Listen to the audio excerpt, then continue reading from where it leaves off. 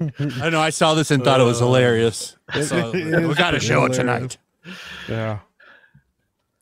I'm just here for the money. Speaking of dark humor, it's funny because I just saw that, like, literally that was why I was late, is I just got back from seeing this again. And I saw it with like this really small town crowd who clearly was, all the meta jokes were just flying over their head.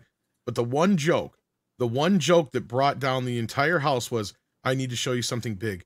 That's what Scoutmaster Kevin used to say. That joke brought down the entire fucking, everybody laughed at that one. Like, that was the first time in the entire movie. I'm like, finally, everybody finally cracked. But yeah.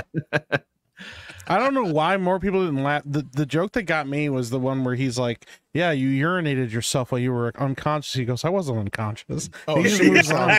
Dude, that was probably the second most laughed at one. Yeah. Yeah. That killed me, dude. I was like, that's such a good one. So how many people liked the movie? Everybody here but Anna? I loved it. Everybody but Anna. Great time. Yeah. Everybody but Anna, apparently. Everyone but me. Yeah. I haven't laughed at a Marvel movie that hard in a long time. I loved it. That's so pretty last wild, week Josiah doesn't laugh at comedies ever. I'm like, dude, isn't this funny? He's like, no, not really. Last week I gave it a 7 out of 10. I saw it again. It gets better on review, yeah. I saw it again, and now I give it an 8 out of 10. Yeah. Because I just still laughed at the same shit again, and still had a smile on my face the whole time. And I think it's the perfect movie for right now, with everyone, you know, ramped up with shit and hard times. You go there and you have, it's what movies are supposed to do. Give you escapism. Yep. That's what I got out of it. That's actually a great point. Because they make a joke out of this in the movie. Like, oh, imagine wearing a superhero costume in a superhero movie. Like, we've really forgotten what superhero movies are supposed to be like, with grimdark Man of Steel and the umpteenth Dark Batman. Yeah. I mean, I really like the movie, man. My favorite scene, I guess spoilers a little bit, is when Wolverine and them fight the Deadpool Corps. Like, for me, that was my favorite part of the whole movie. I loved it so much. Blake Lively looked good in that Deadpool outfit. Was that actually her? That wasn't her. It was a body double. Are you sure it wasn't her? Damn. Yeah, she Really? was pregnant when they filmed it. I was going to say, well, then she wasn't really Lady Deadpool. No, She she does was the the voice. voice. She was the voice, but Yeah, still. that doesn't count, though. Huh. Damn.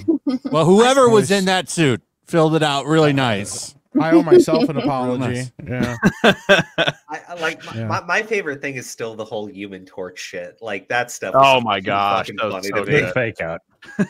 Yeah. Yeah. The second time, because I went with my son the second time, and he wanted to leave. Like, we got to stay to the end credits. You got to see it. It's funny. 'Cause the end credits, Great. the end credits vindicate Deadpool, and I love that scene where he's like, "I'm listening." Oh, okay, and then he quotes him like, Yeah. he sold it. He just Word doesn't for give a shit. word. Yeah.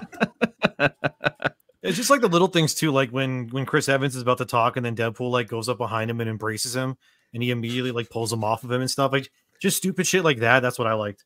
Yeah. Yeah. Mhm. Agreed. Yeah, the van fight was probably one of my favorite scenes in the film. Love Yeah, the van fight's that great. fight. Yeah. It's first- definitely one of the best movies they've made in a long time. Like, definitely. Yeah, the movie, the does the action was movie just really need perfect. to have a lot of substance when it's literally the 30th fucking movie in a row? Like, I just feel like it's just a fun offshoot movie. Yeah. Well, the other thing too is this is kind of in a way one of Fox's last like hurrahs. I mean, it brought a very distinctly different tone to the MCU than what we've seen as far as the structure and stuff, because like Ryan Reynolds and Sean Levy had a lot of creative control at Fox, so they came in here, and normally I think they would have been curated by Marvel to kind of follow a certain path, but it's obvious they had a lot of creative control with the humor and the jokes, and even poking fun at like, hey, we could have made more jokes about certain things, but we were told no. I think that's legitimately them going, yo, they told us we weren't allowed to make cocaine jokes, even though we want to, because it's funny. Like, I think that kind of meta humor and stuff really was beyond what Marvel would have ever let them do. But the fact that they gave him the freedom to do it, it almost brought an authenticity back to the movie that we haven't seen in like MCU movies in decades, or not decades, but years. To be clear, like Sean Marvel Levy, is the villain. Yeah, Sorry, well, sorry. yeah, Yeah, Marvel yeah, and yeah. Disney are the villain, and Yep. and this is the only Deadpool movie that Sean Levy's been involved in. Keep that in mind. But Yeah, Yep. this whole movie is predicated on the fact that Disney killed killed 20th Century Fox. Yep. Right? Like that's the whole point of the movie. That's why the void exists, basically. And they killed off every ancillary MCU thing. Like I even caught little Easter eggs this time I didn't catch the last time. Like I caught the 1990 Captain America shield laying on the ground as they come down. And you know specifically which one it is, because the old one from Red Brown, it wasn't white and red, it was clear and red. And the one from the 90s it was all like bigger and it folded around like this. And that's the way this shield looks, is it's all folded around and dented. So I'm like, that's the 1990s Cap shield. That's not the I noticed more Easter eggs too. I noticed Stan Lee on the bus.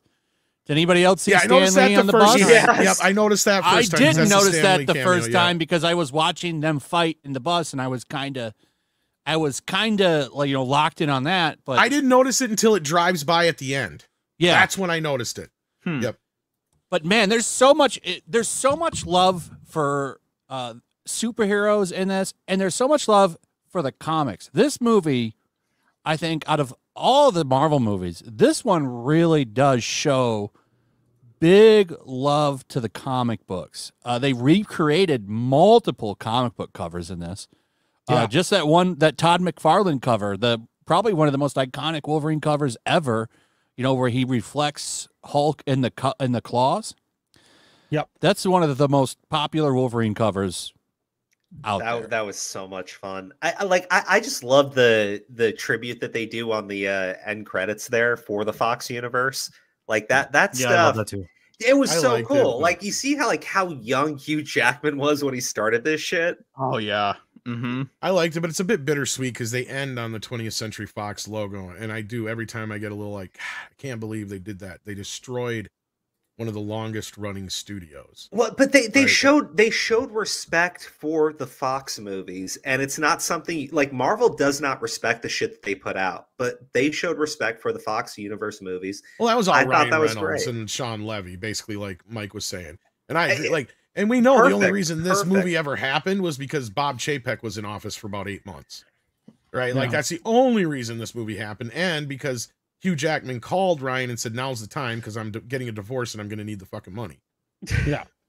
Well, he got divorced. Yeah. That's why they made fun of him about it in the movie. They made a joke in the movie about it. Yeah. I couldn't believe it that they did, but yeah, they do. They straight up make a joke about it. Yeah. What was the joke? And I'm convinced. What's that? What was the joke? I don't remember. He kind of let himself go since the divorce, is what Deadpool says. But then at the end, it's a setup for the end when his shirt blows off and you can see that he's all ripped. Now, I liked that part. I figured you did. That's fair. Yeah. Apparently, too, the rumor is that was part of the reason, though, that he got a divorce, because he was like, I need to spend time with my family because I have to work really hard on these movies and I don't get to see them very often. And then he's like, that's why I'm done. And then immediately was like, hey, I'm going to do another one of these. And she was like, yeah, I think we're done. Mike, I kind of heard something like that too. Was kind of like, yeah, he had promised her no more of these. And I think he was kind of hinting that he wanted to do another one. And it's funny because it's probably true, because the moment this all went down, the first thing he said is he called Ryan Reynolds and said, let's do it. So yeah. I'd be good. Real quick, Mr. Burger for 20. Check out X next week. Possible never before footage of Mr. Girl from the dark web coming soon. New video dropping Monday. Vito's going to have a bad week. Follow Mr. Burger as the Vito Doc saga continues. Thank you, Mr. Burger. Keep exposing that pedo. What I think was even cooler is that Ryan, basically texted everybody he knew to try and get everybody he could involved. And I'm sure a lot of it was conflict, time conflicts more than anything if he couldn't. But it sounded like a lot. I was surprised that like Halle Berry wasn't in it and stuff. Right? Like, what I said was, well, no, the all of the characters that were in the void were like discarded characters that got replaced in the X-Men. Well, like that Juggernaut. Technically, all the Fox characters are supposed to be down there at the end. That's kind of the point. But I said there was one joke they kind of missed. They should have had Marsden come back and Patrick Stewart just for one little bit. You have them in the beginning of the fight, like they're there, like they're part of the group. But then at the end of the movie, during the credits, like you have all the dust settle when everybody was done fighting there, because we never saw what happened after Deadpool and Wolverine left. It'd have been hilarious if like everybody was dead but those two. And then he kind of looks up at Scott and goes, boy, I didn't think we were going to survive that one because they die every goddamn time. Like they literally brought back Patrick Stewart like 5 times now to kill him. Right? Blade wasn't a Fox character. He's new. No, but he's killed because of the Fox, the whole merger and everything, and just the them getting the rights back and everything just over time. Like every Marvel thing now in the past has been both killed and soaked up into the universe. That's kind of the whole point of the movie. If you're paying attention here, is like the Deadpool that they plucked out of his universe. That's the one they're picking now to put in the 616 universe, right? Because that's the quote unquote best one, right? So that's why they needed a new Wolverine. That's probably how they're going to get to Doomsday and Secret Wars,